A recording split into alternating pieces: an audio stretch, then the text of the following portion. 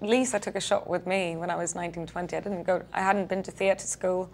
I've really learned by doing, and in one way I very much believe in that process as well. So I've had some wonderful people along my career who've, over the films that I've made, shown me so much and that I've learned from. So I'm trying to take that all in and use it as much as I can now in this new line of work.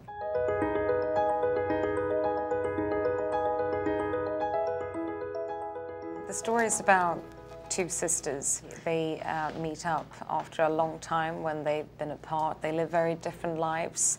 Their relationship has maybe been through some tough times over the years, and the one sister have agreed on meeting up for this journey that they're going to take together, this holiday.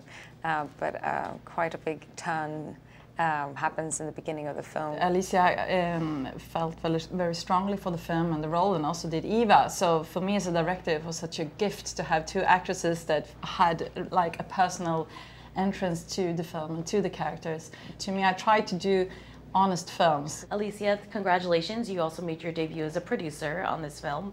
What was harder than you expected about the role?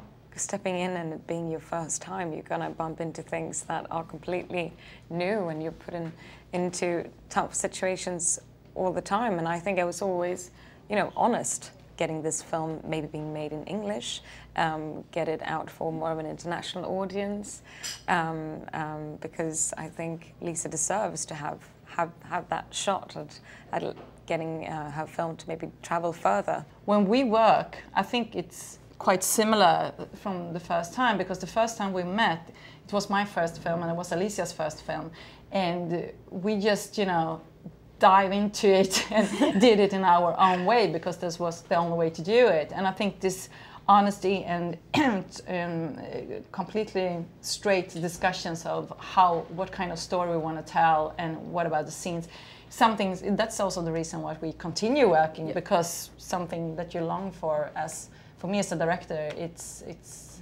one of the reasons to work with this.